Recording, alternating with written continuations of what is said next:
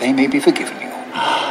My sins, how they haunt me. We both know, my son, how Satan can profit from a sailor's isolation, inciting him to shameful solitary practices. I am an old man, Padre. Very well, then. There remain greed, anger, pride, mendacity, sloth. Let us wrestle with them one by one. For some time now, I've been plagued by certain weighty questions which hardly pertain to mendacity or sloth. What manner of questions? Throughout my life, I've fought for my king, my country, and Holy Mother Church. And God shall reward you for it. I have killed in their name. A soldier's duty. Aye, it is a sorry duty to kill men, women, and children for the sake of a nation's gold. These are savages. Cannibals, some of them. They do not even know the value of gold. Value of gold? Kapatek anawak. Cigar. The eagle. The sun or the moon. The throne carries a curse if it is removed from its rightful place. The other night I dreamt it was red with blood. If we were wise, we would hurl it overboard. And Neptune might sit on it without fear or remorse. But we, poor mortals, and my ship, what would become of my men? Why was I born a Spaniard and not an Aztec? Why, Padre, are there never answers to the questions that truly matter? Why?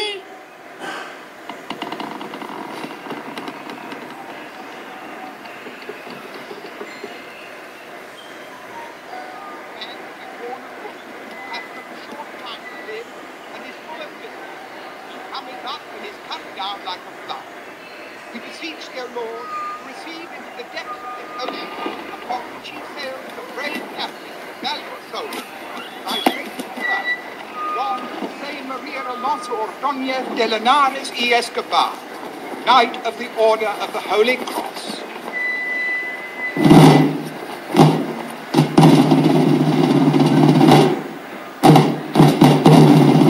What a creature!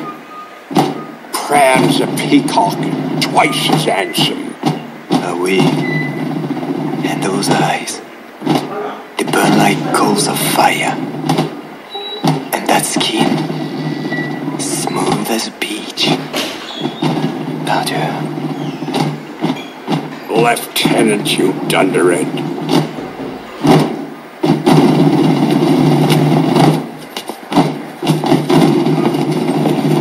Present your muskets! Take aim! Fire up! At ease! Standing a gun! Ready a message! Better fire! Fire!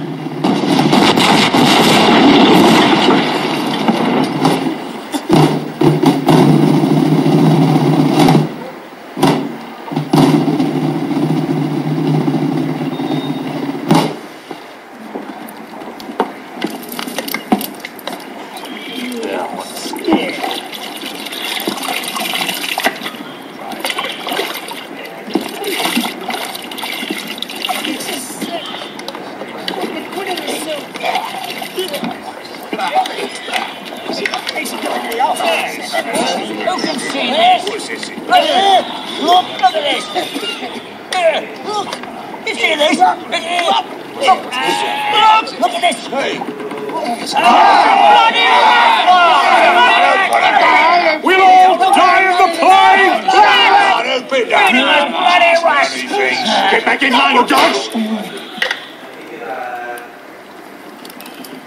In line, I say!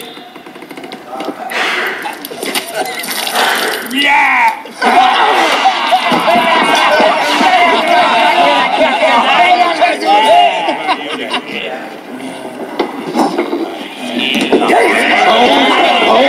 I'm not the cook. I'm his replacement. I know nothing of this. I drink to the new master after God of His Majesty's good ship Neptune. Gentlemen, Don Alfonso Felipe Salamanca de la Torre. Don Alfonso. Your Honor, lead me on board. What? The men found a wreck in the sloop. Cast away with the wooden ledges, tearing them up. Commander, Turn out the guard. We must fight for the betterment of our conditions. We must claim our rights. All your rights! I said all your rights! No exception! We can beat them if we stand together. Right! Unity is strength! Right! And the soldiers? What about the soldiers? They are our brothers. We would talk to them. Yes, they are sons of the people like us! The officers have bled us dry! Jesus said, "'Tis easier for a camel to pass through the eye of a needle than for an officer to enter the kingdom of heaven."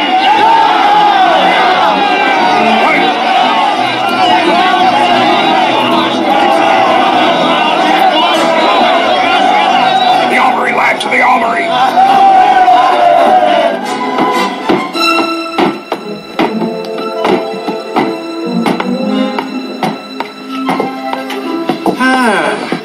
Must be somewhere close by here. Corporal, we've come to mend the leak. Leak? Bosun's ordered us to help the copter his mate us down with the squitters. Must find this leak. Just said to be close by the armory.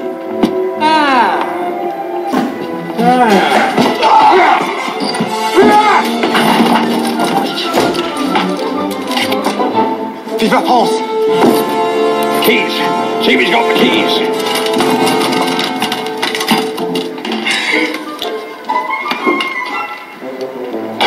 No keys, Captain. Out of the gun port with him.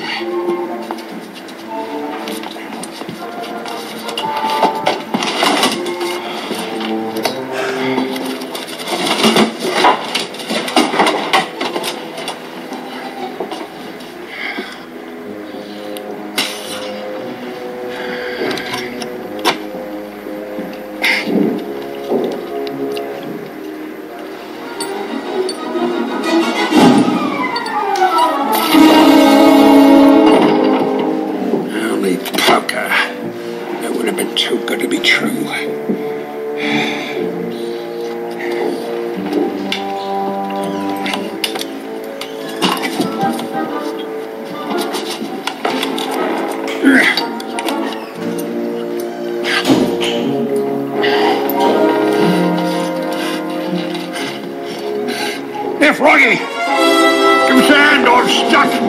Move a muscle and I'll blow your brains out.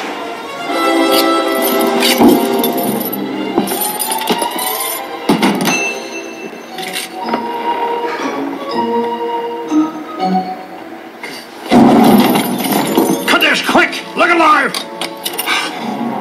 These two.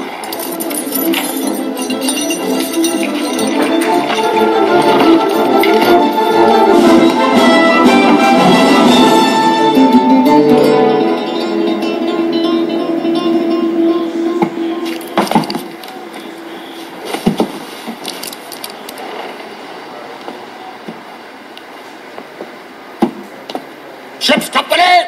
Your captain will address you!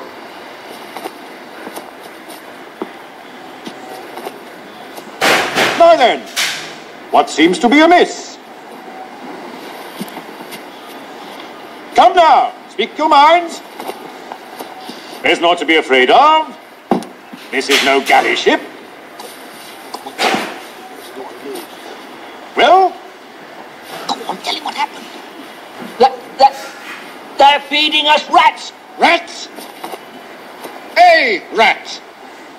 We want to relieve ourselves in We're peace. sick of the work! We want justice! We want our rights. Easy, men, easy. Don't all speak at once. We shall settle this matter amicably. You.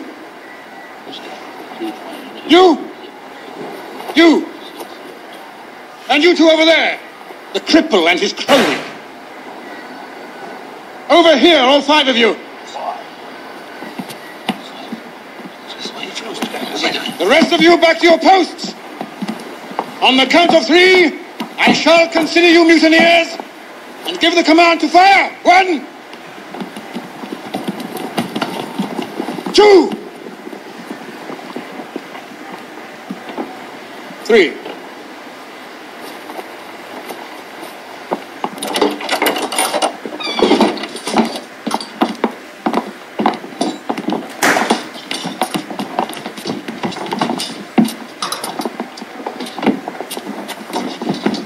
Gentlemen, it seems we have just been spared a mutiny occasioned by this little rodent which fell into the soup.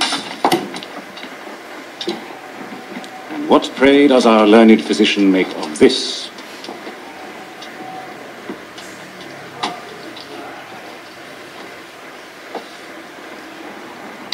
'Tis boiled.